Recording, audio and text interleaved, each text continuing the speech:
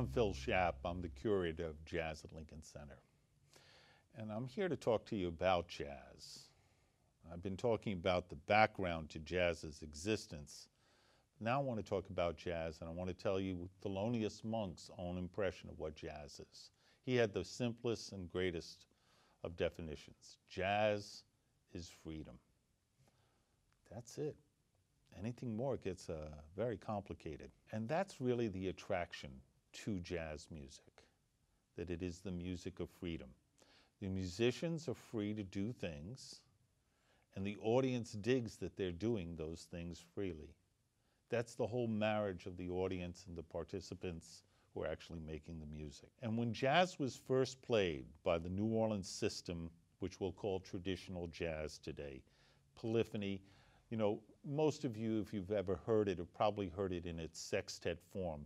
The trumpet player is playing something around the melody, and the clarinet player is playing on a single note instrument the chords. He's arpeggiating them, as we say in the music biz.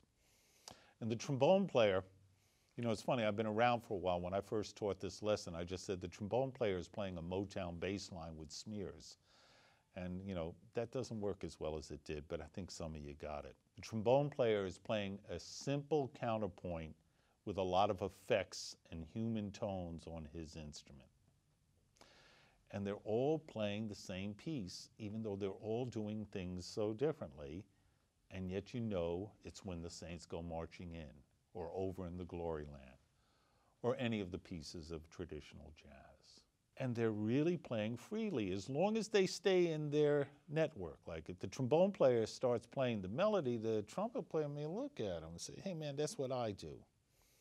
And if the trumpet player starts getting a little bit too dexterous and mapping out the chord fleet of foot on his trumpet, the clarinet player says, no, man, that's my scene. But as long as you stayed in your part of the music and as long as you swung, you could make up anything you want. And it was a very fetching and compelling component of the music. It's why you wanted to do it. Everybody else is playing written notes that somebody else told you to do. And here you're playing what you want to play. Jazz is freedom. But on the other side, there's the audience. This is very essential. You know, if there's no audience, there's no sound. The audience liked the made-up stuff. They understood that jazz music is freedom. And they even requested that they hear more of that free stuff. And on the other side, the musicians liked making up stuff. They were declaring themselves. So they wanted to play more ad-libbed, spontaneously crafted music. But there was a slight problem. Everybody's playing.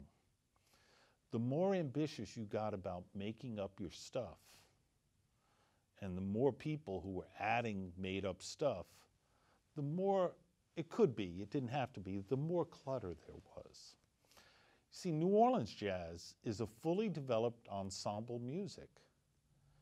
And stuffing something extra into the mix isn't the easiest thing to do. Now, there was a pioneer of New Orleans jazz, Sidney Bechet. He said, yeah, do it. I can do it. You can do it. Let's do it.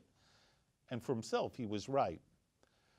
But getting the solo as it came to be and what the solo would be becomes one of the most complex developments in the entire history of jazz. Indeed, you know, everybody talks about doing something new, and I hope something new, fresh, and wonderful happens every day, particularly in these sweet sounds of jazz. But if you really want a revolution, think about these earlier breakthroughs. Swing or not swinging. I mean, that's the whole ball game. And then the next revolution is solo or absence of solos. Initially, jazz was all ensemble music. So how would they stretch the opportunity for one person to play made-up stuff that reflected just on them as an individual? The end result is the solo. The idea was to have the band play the song as a collective jam. But then people would drop out, and one person would play, in place of the melody, a made-up passage. It's a simple formula.